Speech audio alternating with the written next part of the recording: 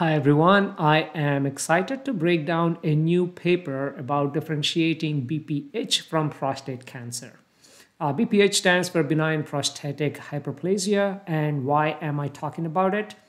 Well, because I'm proud to be part of this work through the collaboration with researchers from Halcyon Diagnostics, and this work is published in the October issue of a journal called Cancers.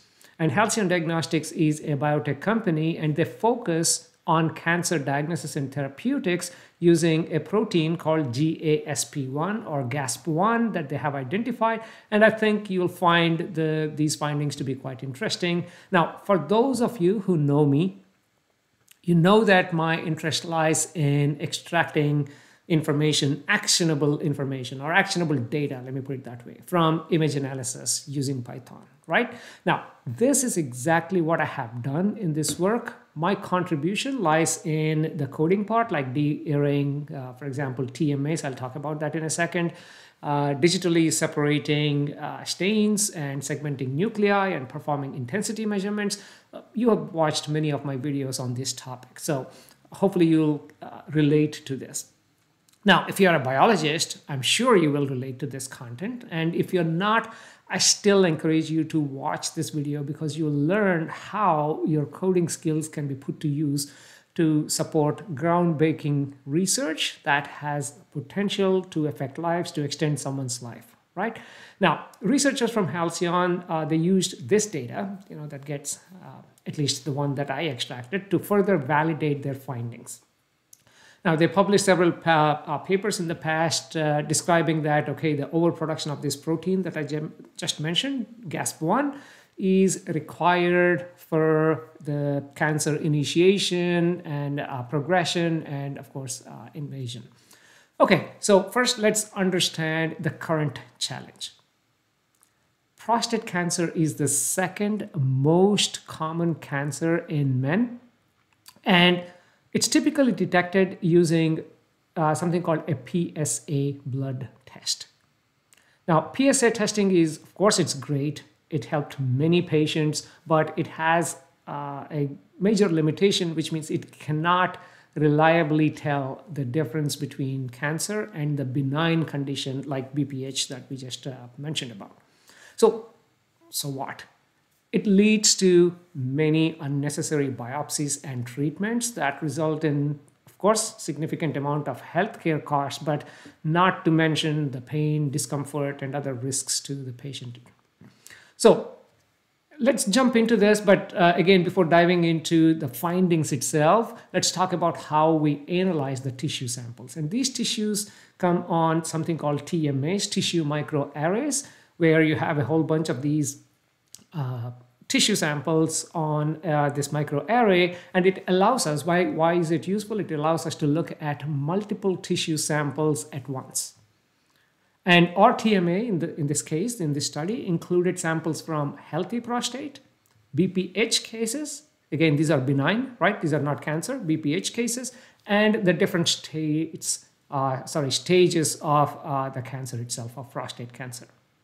And these tissues are prepared a couple of different ways. Like one is traditional H&E staining. So again, biologists, you should know this, hematoxylin and eosin. And our traditional method that shows cell structures in blue and red in these H&E staining, right? So, and the second way that these were prepared was using IHC, immunohistochemistry. So specifically looking at the GASP-1 expression, which shows up as brown in these images. So as you can see on the screen, so this is basically a TMA, tissue microarray, and you see a whole bunch of these tissues. As I mentioned earlier, various stages, BPH and benign and various stages of cancer. Now, analyzing these samples can be tricky because what we're looking at is all these mixed colors.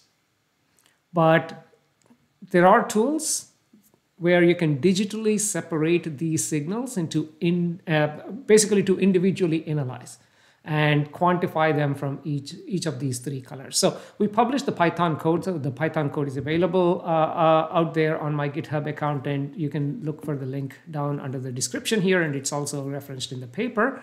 It primarily uses the Python code to separate the stains. It uses RGB to HUD conversion from SciPy. Nothing fancy. There's nothing, no deep learning, whatever. You don't need that to separate these colors. Simple RGB to HUD using the SciPy library in Python. And why do we need to do this? Because think of like trying to count these brown dots in these IHC images on a blue background. It's much easier if you remove the blue entirely, right? So this technique helped us quantify exactly how GASP-1 levels differ between the normal tissue, BPH, and the cancer samples. So now let's look at some of the key findings. I'm scrolling through the paper. So look at this figure 1 now. So this is where basically the research actually started, right? So you can find that GASP-1, from this plot, GASP-1 protein could be a game changer. Look at the graph. You can see there's a dramatic difference in blood GASP-1 levels between all these different groups. So what's actually remarkable is that prostate cancer patients show blood GASP-1 levels that are 5 times higher than BPH patients and 20 times higher than the healthy individuals. Let's scroll down to figure 2, where we looked at prostate tissue samples with help of Dr. Siderits from Rutgers University. We developed something called the H-score. Why? To measure the expression of GASP-1 protein, to basically quantify. Now we are visually seeing it. Now how can we quantify it? H-score to measure the expression of GASP-1 protein. And this H-score, how do we quantify? It takes into account the consideration of both the color intensity and the size of these GASP-1 granules, which are proportional to the extent of GASP-1 expression. Again, the color intensity and the size of GASP-1 granules, they're taken into consideration to assign a H-score. And as you can see here, there's a clear progression from normal tissue to BPH to prostate cancer. So what's particularly interesting here is how the scores differ between the early stage and advanced stage cancers. It's just now, I'm just talking about the cancer, early stage, advanced stages, and the scores differ. And why is that useful? Well, it potentially allows us to assess the progression of prostate cancer, not just the cancer itself, but also the progression within the cancer stages. So in case you wonder about this Gleason grade 3, 4, and 5, again, most of you know I come from coding and, not a deep background in this specific field. So I constantly update myself on these various terminology, and Gleason grade is something that was new to me, but obviously makes sense. 3, 4, 5, these numbers reflect the aggressiveness and pattern of cancer cells when you view them under a microscope. So they range from 3 to 5, and 3 being the least aggressive and 5 being the most aggressive. Now let's scroll down to our next set of figures. Let's stop at figures 3 here and 4. Let me show you what this looks like under this microscope, right? In normal tissue and BPH and GASP-1 appears in very small amounts, but in cancer tissue, it forms these distinct granules that are attached to these cell membranes, as you can see. It's like having a visual fingerprint of cancer progression. Now, if I scroll down again in figure 5, you'll see like here's actually a direct comparison between traditional H&D staining. Remember, we mentioned about using both H&D and IHC. Now you can see between the H&E and our GASP-1 in the IHC method, notice how GASP-1 staining reveals details that are not easily visible with the standard technique, with the H&D technique. This is the reason why we're proposing this IHC. Now, if I scroll down to, let's stop. Explaining this paper can take a very long time, right? It's got a lot of details. I'm just trying to make sure you get the main gist of this paper. And of course, you have the link down below to read it at your own convenience.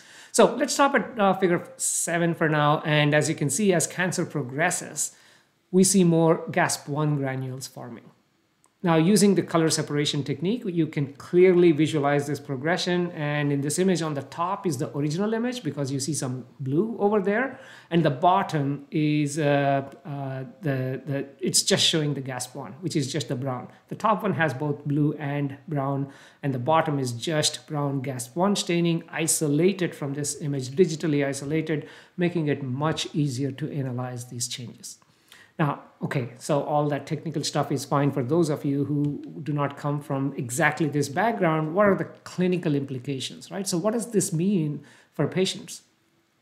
Well, think of GASP-1 as a complementary tool to PSA testing, because PSA testing is, you need that. And this is a complementary tool because by conducting both of these, PSA and GASP-1 blood tests together, it could help doctors make more accurate diagnosis and greatly reduce the unnecessary biopsy procedures based completely strictly on the PSA level alone from the blood tests. So before ending, I just want to mention that we should note that this research is still in its early stages. We need, of course, larger patient sample studies to further confirm these findings, but these initial results are so promising and could lead to better prostate cancer detection in the future.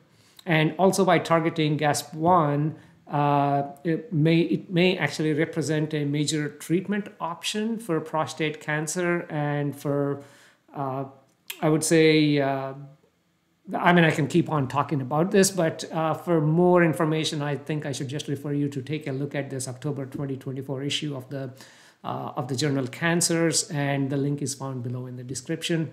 Thank you very much for watching this video, and I seriously hope you read this paper and see if you are from image processing, image analysis, Python background, and you're trying to see where it is applied. This is an amazing application where you can see how it can provide additional results that these researchers can use to validate their findings that also come from other means. So thank you very much.